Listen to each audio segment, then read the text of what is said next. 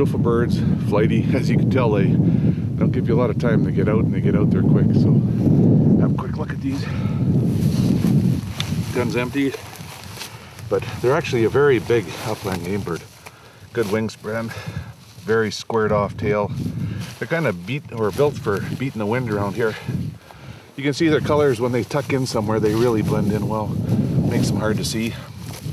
Native game birds always have fully feathered feet, so it's easy to tell that. This is another male, nice bird. Those feathers that they stick up over their head in the spring. This one's still pinny, he's quite a young bird. This is another juvenile, another male. Again, the pinnated feathers they put up over their head when they dance, like that. And then that air sac that is a bright orange color that they blow up.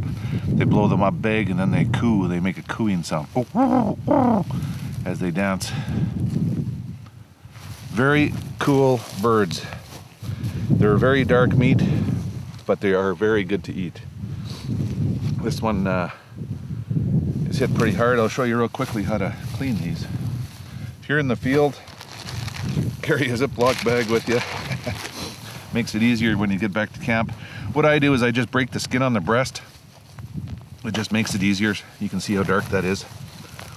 You can also check their crop and see what they've been eating. They've been out on the clover mostly. But what I do is I just put my feet on the wings. Especially when they're warm, it's easy to do. Grab their legs, grab right up on the thighs. It's the best way to do it. And just give them a quick, short pull. And what happens is it's gonna pull right through. Sometimes you gotta just start that skin around the neck. There it is. Look at the fat in those birds too. But this just pulls right out of the back. Right, that whole backbone comes out. And there's solid breast with the plate on it. Cleaned right out. There's the heart. So to be legal for transport, in most areas you have to have one fully feathered wing. And of course that's easy to do. We got two of them on here, but we can cut one off at the joint. And it's always nice to do this in the field because as you can tell, you get feathers all over the place, but out here, it won't matter. And then you can peel this joint down.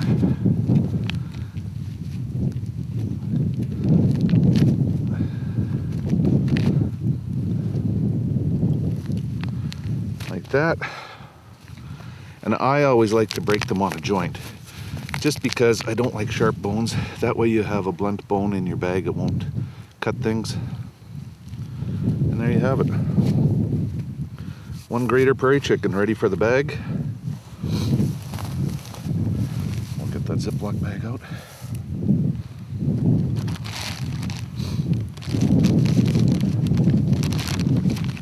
Put them in. And then if we actually go back here, we can take the legs and thighs. They're actually very good to eat. And there's one. You pop it at the joint, and I think I left my knife in the bike. But we'll use this one here, and you just come right along the body. And you can see that leg bone I popped out. Anyone that doesn't keep the legs and thighs off their grouse and things don't know what they're missing. These cook up wonderfully. You can smoke them, you can barbecue them, you can do them like chicken. But lots of meat on there. Very good to eat. The leg bone is actually broken on this one. From the shot, both birds went down pretty quick. With the heavier cover here on this old shelter belt, they actually came up closer than they normally do. But there's the leg and thigh. One more in there.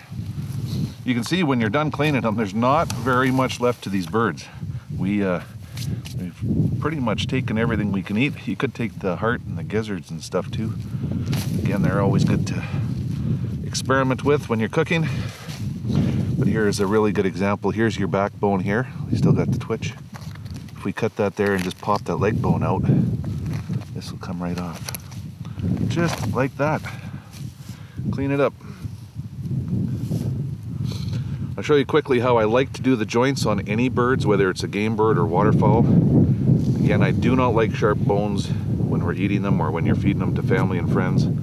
So I always try to pull the skin down over the first joint. And it's not that hard to do. Just like that, get a hold of it. There's the joint there. You can actually just turn it and cut it from the bottom. And again, when you serve these to anyone or freeze them, you don't have any sharp bones sticking up. It's all rounded, soft, just like when you buy chicken legs at the grocery store. So there it is. Greater Prairie Chicken. Our limit's 3, so we're done for today. But the good news is, it's opening day of pheasant season, and there's a bunch of people without licenses that want to go for a walk. How could I lose?